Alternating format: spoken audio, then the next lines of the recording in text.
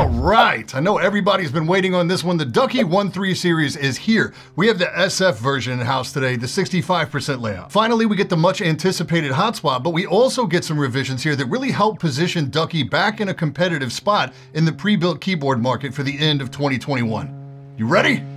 Let's go!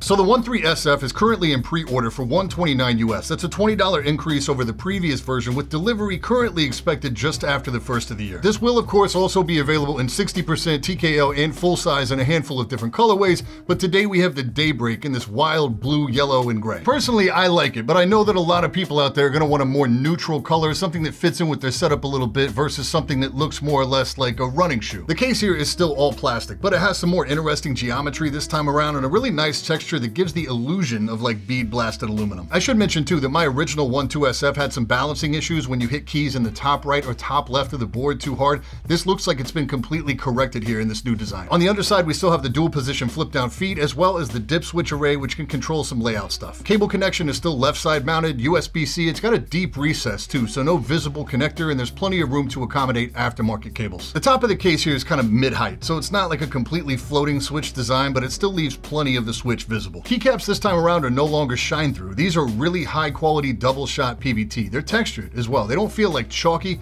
but there is definitely a grip to them. The texture almost looks like a more refined version of the case. Included in the box, you'll get your cable, a handful of extra keycaps in the accent color, including this round guy right here, a keycap puller in matching colorway, and now a switch puller as well, because this board is hot swap, so you can change out the switches. These sockets are kale colored this time, which I don't think I've seen before. These are north facing LEDs, which you don't see too often anymore, and I think this is a move Ducky made for the idea of just mass appeal. South-facing sockets are generally preferred by the enthusiast crowd because certain switches interact with GMK or Cherry or OEM profile where the keycap actually hits the top of the switch housing before it depresses all the way. It's called interference. The downside to south-facing is that they don't support the vast majority of shine-through caps, meaning the characters light up. Enthusiasts don't care much about that, and even though this board doesn't come with shine-through keycaps, there's still a really large market of people out there who would buy those aftermarket. And when it comes to those aftermarket keycap sets, you really have to be careful when you're shopping for the SF version specifically. You have two single U mods to the right of the spacebar. That limits your choices a bit, but the real kicker here is the 2-unit right shift. That's going to limit your aftermarket stuff to GMK, EPBT, some Taihao kits, and some, not all, of even Ducky's actual sets. So just be careful before you buy, and the SF is the only version that has this issue. The 60%,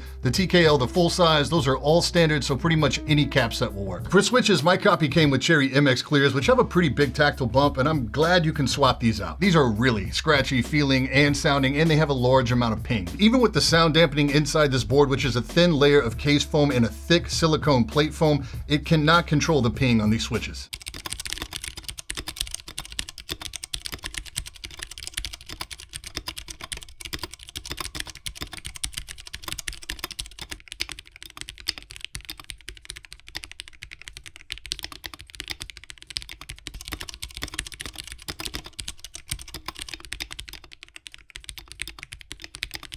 With those Gateron black inks in there, it obviously sounds and feels much better, but it does highlight some opportunities with the stabilizers. These guys right here are what gives most off-the-shelf keyboards their signature rattle. I don't know if these are manufactured by Ducky, but they are flat on the bottom, so you don't need to clip these, and they are factory lubed, but only on the wire and just enough to cut it for most casual users. In fairness, they do sound better than pretty much anything out there from like Logitech, Razer, or Corsair, but you can lube these to get a better sound. Luckily, with the board being hot swap, it's a very easy process to access these, and it really does make a meaningful difference.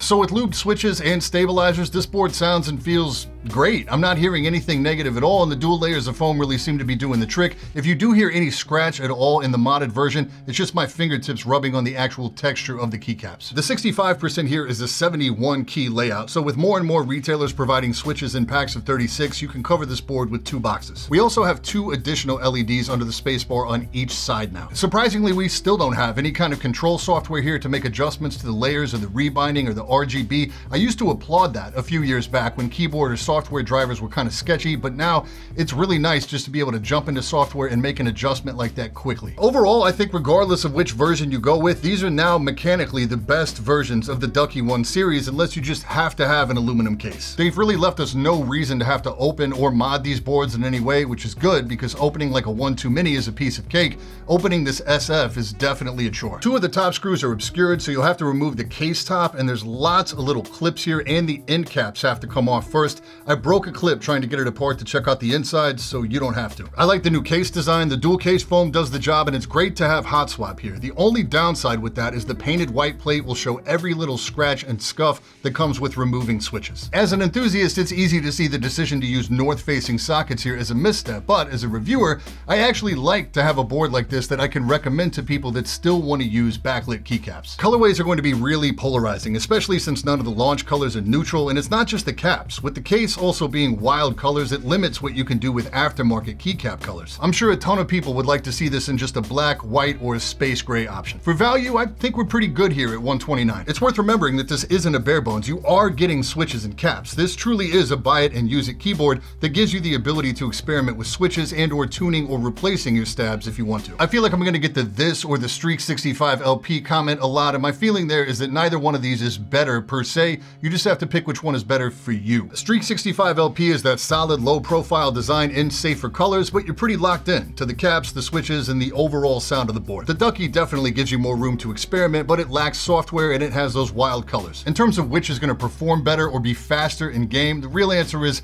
I don't think either one of these is going to perform better than the others, so just pick what you like. Overall, I'm impressed with the latest iteration of the Ducky boards. I'd wish for some more effective factory lube on the stabs, some software, and some safer colors, but mechanically and design-wise, I feel like these are very solid. I want to thank Audible for sponsoring today's video. This is one of those rare moments as a creator where I get to partner with a brand that I'm already using in my everyday life. As somebody who spends the majority of his day filming, Audible gives me the ability to multitask and absorb content that directly affects my business, my personal finances, and my creative inspiration, which is hard to come by some days. One title that really impacted me recently is The Practice by Seth Godin. This is really the blueprint for overcoming common challenges like creative block, imposter syndrome, and really helping you to connect with patterns that keep you productive and moving forward. As an Audible member, you get 1 credit per month for any of the thousands of titles in their premium selection, and you also get access to their Plus catalog where they have podcasts, original entertainment, and even guided fitness and meditation. These titles stay in your library forever, and you can download them to listen to offline, so like commuting, long flights, a hike, or anywhere you don't want to use public Wi-Fi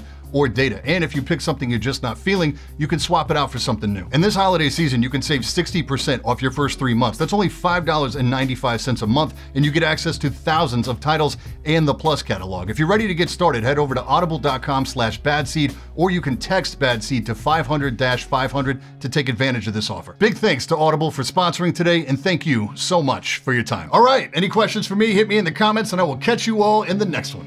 Stay up.